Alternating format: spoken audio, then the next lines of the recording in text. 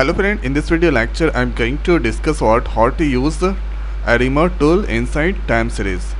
So first I am going to delete this previous workflow, and let's go to in and output and drag this input data inside the workflow, and here you can use file or database.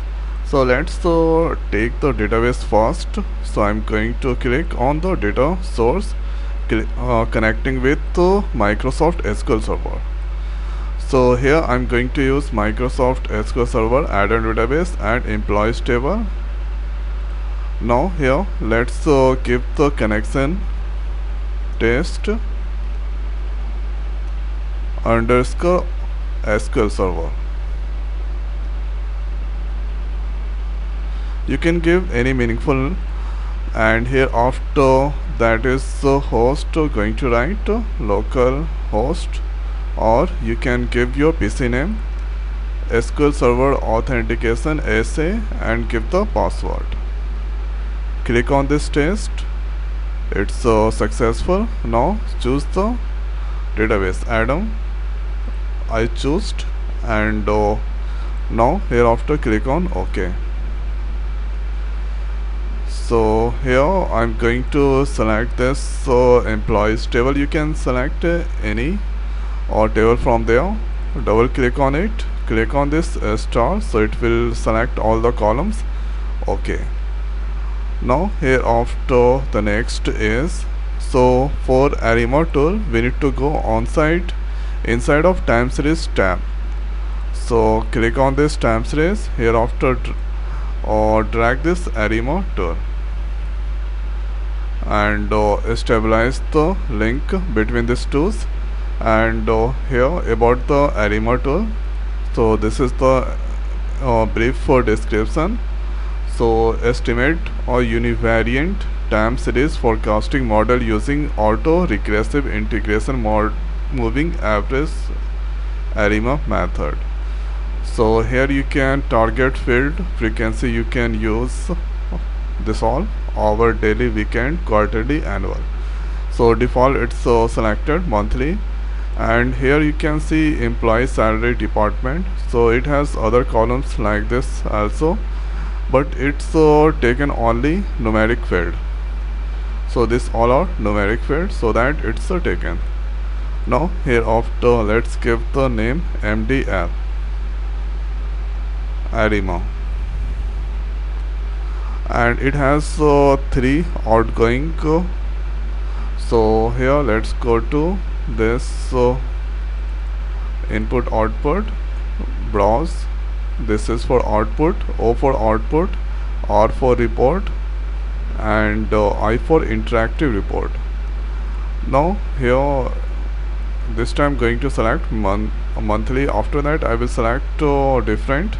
So let's run this workflow. So total numbers of rows 107. You can see 107. If I scroll down here, 107 is the last. Now here it's 107. This is the connection server. This all it is. Workflow successful. There is no any problem. Completed within 16 seconds. Now if you click this, so here you can get the model name and object. Now this is for report. So this is here summary Arima. Make that little bigger, and this is the name here method Arima 0, 1, 2, 0, 0 and 12. So auto Arima selected employee ID, coefficient that is 1, information criteria minus INF, and here you can see this is the plot SCF and auto correction function plot. And if I click on this, so this will give you the information about this is Arima record text. So this is for higher and lower. So this is here lower, and I think that go higher 211. Now if I scroll down here, root mean square, and here partial auto regression.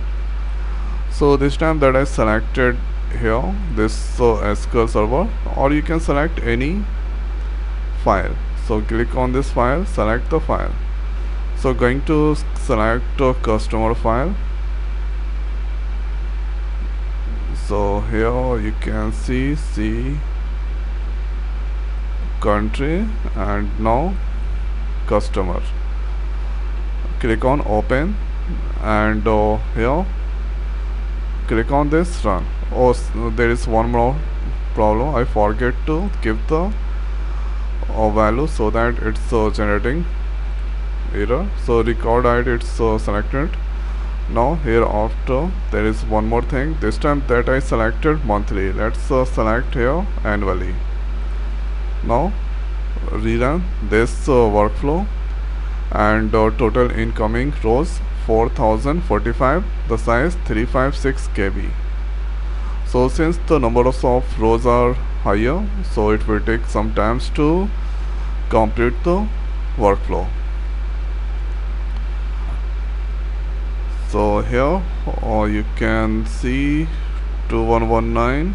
So the value is going on this, and it's now completed on 28 seconds. Let's see, this is the report Arima. This time you can see 21300 and here 1. Record ID it's selected, and here coefficient, information criteria. So it was minus INF, it has some values. Now ME, and this is the plot. And if I select this one, so it will give you the information about lower and highest. So here this is the lowest and this is the highest. Open and root minuscar 147, and this is here, this all those things. So this is about the Arima here tool inside time series Alteryx.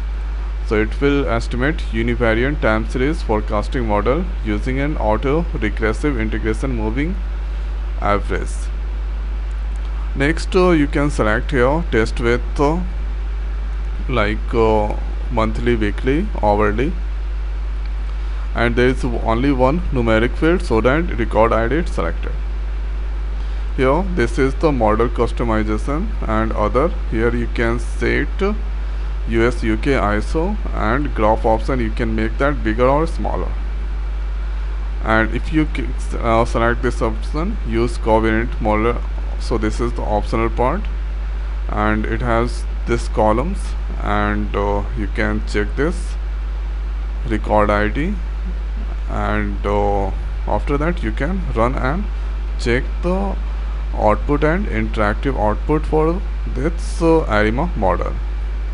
So this is the way we can use Arima model inside Alteryx. So I hope guys this video is helpful for you. So now in this video it's over. So thanks for watching. See you next video. Thank you.